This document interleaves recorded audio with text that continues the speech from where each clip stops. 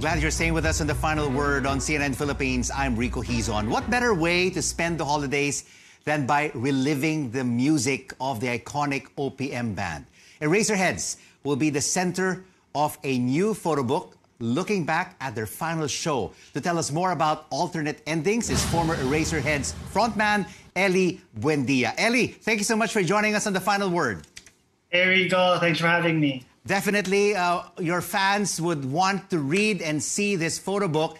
Who was the catalyst for this project of your unforgettable reunion concert 11 years ago?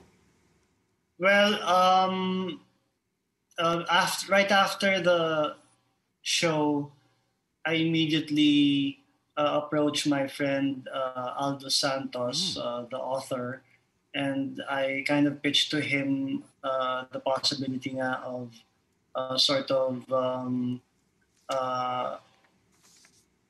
doing a behind the scenes of the show, because it was a very monumental show for the band as well as the fans. So I think there's also been parang wala pa masyadong libro about music anywhere. So I guess it's also some sort of parang historical na rin. Wow, 11 years it took to basically put this whole book together. Must be a lot of work because it's photographs from so many people, from on stage, taking pictures on stage and off stage.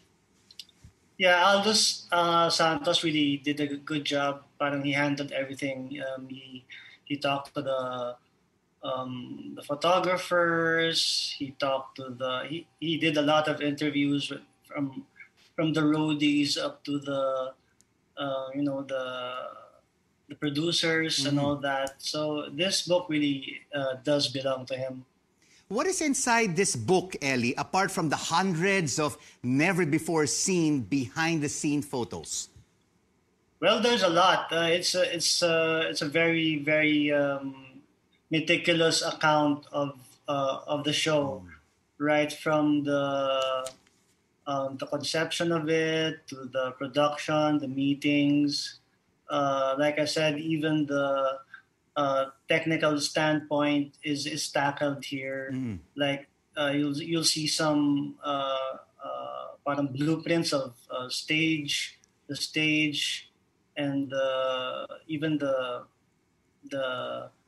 equipment of the band. So yeah, everything is here. You know, Ely, I've been living overseas before I came back to the Philippines for 25 years, but I truly remember this reunion concert of Eraserheads in 2009. I was in Singapore, and people there were talking about this monumental get-together that you had back then. Can you tell us, looking back 11 years, what would be the most, maybe 3 top specific moments that you will remember from this reunion concert? Well, leading up to the show, the band and our managers were actually very concerned that no one would come because the ticket sales were not that good, and we were really worried. And then right up to the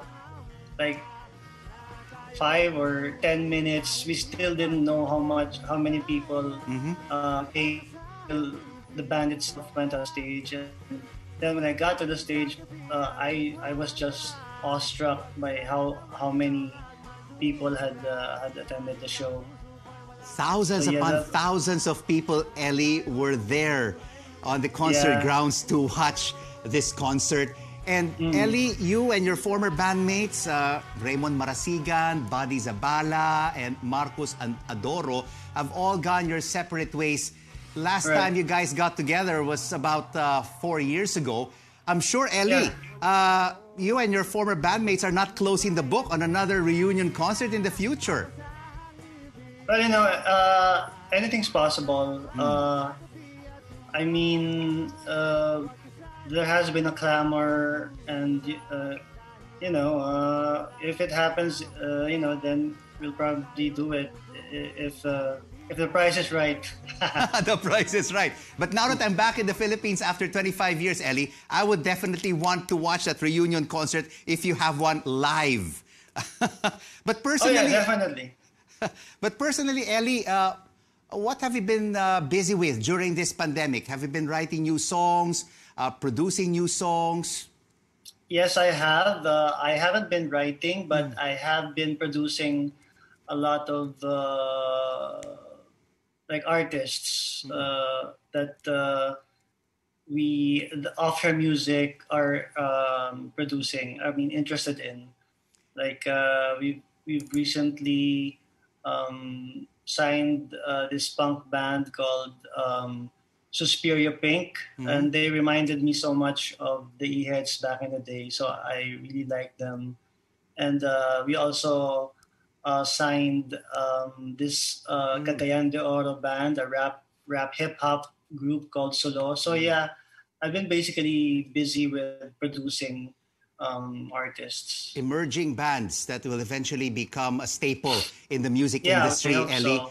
But you Yeah. know what? Over the past 9 months, Ellie, we've been hit hard by this pandemic, and a lot of our kababayans have been taking comfort in the musical bayanihan spirit, and they've been listening to the songs of Eraserheads. What message can you give for our kababayans who are, challenged during these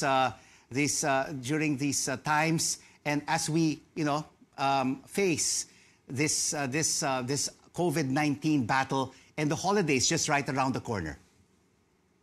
Well, I would like especially to uh,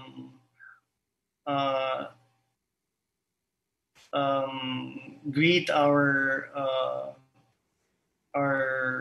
nurses and our doctors, and of course anyone who's ever had to be challenged by this pandemic. And I do hope na we will soon find a vaccine, or we do, but I don't know if that will work yet. So yeah, I just want to thank you all for supporting, especially the musicians for supporting us. Thank you so much for joining us on The Final Word, Ely Buendia of Eraserheads, and happy Thank you. holidays to you. You too. Thanks, Rico. And we borrow lyrics from the Eraserheads song, With a Smile. Don't be scared of the things that could go wrong along the way. You'll get by with a smile. And that's The Final Word this Friday, the 11th of December. 14 days till Christmas. Join us again next week for news you can use, news you can trust. I'm Rico Hizon. Stay safe, stay healthy. Good night.